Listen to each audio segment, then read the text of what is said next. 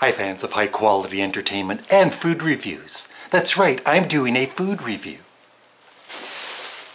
Remember the good old days when I used to do food reviews and my channel used to be funny? Now, Subway, thank you Subway. They now have gluten-free bread because I have celiac disease and so I haven't been doing as many food reviews. And this, I guess, just came out recently.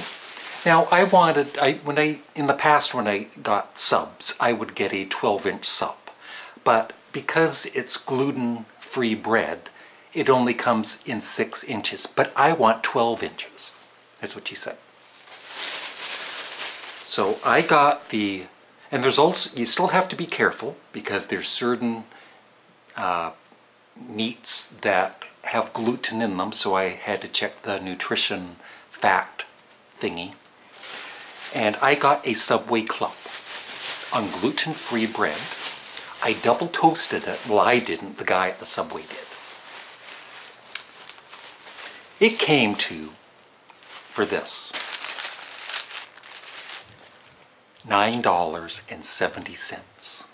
Kind of expensive. I think it's $1 more for the bread, but even at $8.70 it would be kind of expensive. You'd think it should be something like $1 per inch. That sounds funny. Here we go. Enough of the sexual innuendo jokes. And I also have a bonus little review at the end for a drink. Now, what I got on my sub, a Subway Club is turkey, roast beef, and ham, I believe. I got mozzarella cheese, double mozzarella cheese, green peppers, green olives, onions, and the sauce is honey mustard, I believe. So here it is. Now, so this is going to be more of a review of the bread, of the gluten-free bread, than the actual sub. But there it is. There it is. There's the roast beef on top, double toasted. But already it's kind of soggy. But I believe with gluten-free bread it gets that way quickly. And yeah, green peppers and whatever else I said. Here we go. Look at that onion.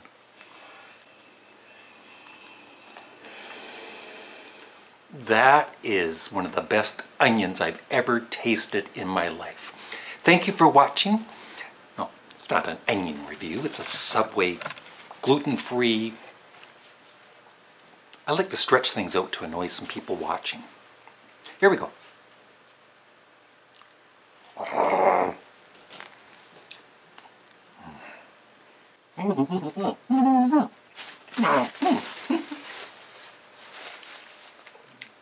Now here's, it tastes good. It tastes very good.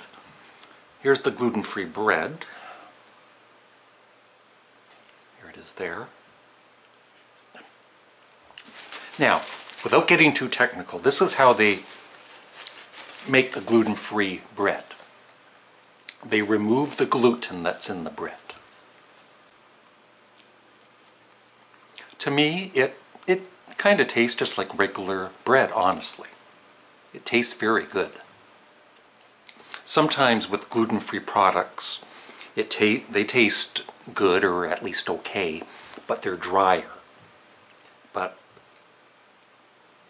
my only complaint is that, like I said, the bread becomes, maybe it's with just all of this, maybe it happens with the regular breads too. It's been a while since I've had a sub.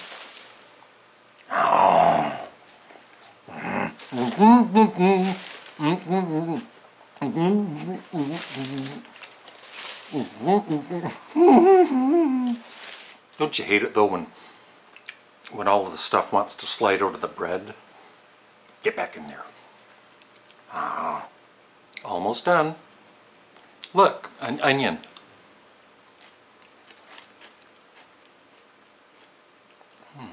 That is the second best onion I've ever had in my life. Excuse me. I'm going to start showing more cleavage on my channel to get more views. There you go. Never talk with your mouth full of food. It's disgusting. I give that a 10 out of 10. And I just want to seriously thank Subway for finally getting gluten-free bread in. It's been very frustrating for me, and I'm sure others, being on a gluten-free diet. And for instance, I went to Tim Hortons last week, and I went up to the counter and I asked, do you have any gluten-free items? And the person just goes, no. Now on to the little mini review.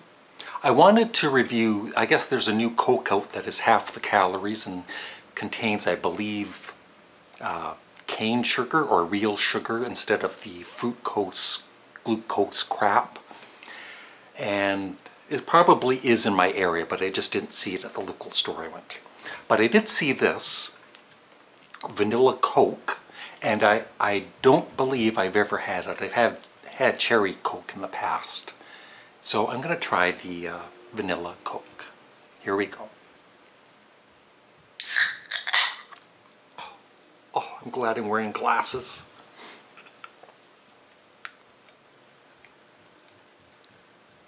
It's not wine.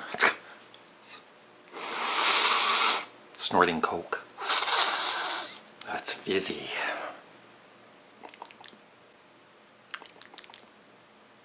Get my palate ready, whatever palate means.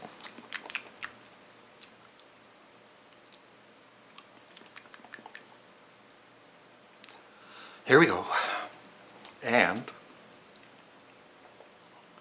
everything's double. Calories 150, sodium 35 milligrams, total carb 42 grams, 42 grams of sugar. Whoa, I hardly ever drink Coke anymore. I'm gonna burp, and I haven't even had any Coke yet. So apologies. Turn down the volume. I'm gonna burp.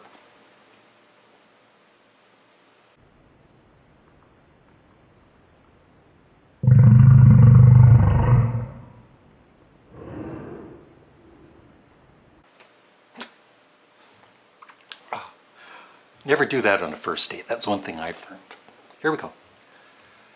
The sweetness of the cola is influenced by the vanilla extractations of the sodium's sugarous. Tastes good. Yeah. You can taste the vanilla. It's like Coca-Cola with some vanilla in it. How's that for a review? I like it though. I wouldn't buy it very much because, I mean, 42 grams of sugar. Save that for drinking red wine in the evening.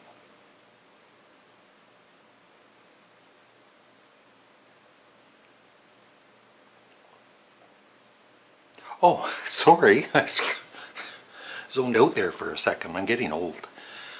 Yeah, this is good. I would give it a, I don't know, an 8 out of 10. I think I would prefer the original Coke. I want to talk more about Coke in a following video where I hopefully review the new Coke they have out. So that's it. Thank you for watching. Cheers. Stop looking at my cleavage. Jeez.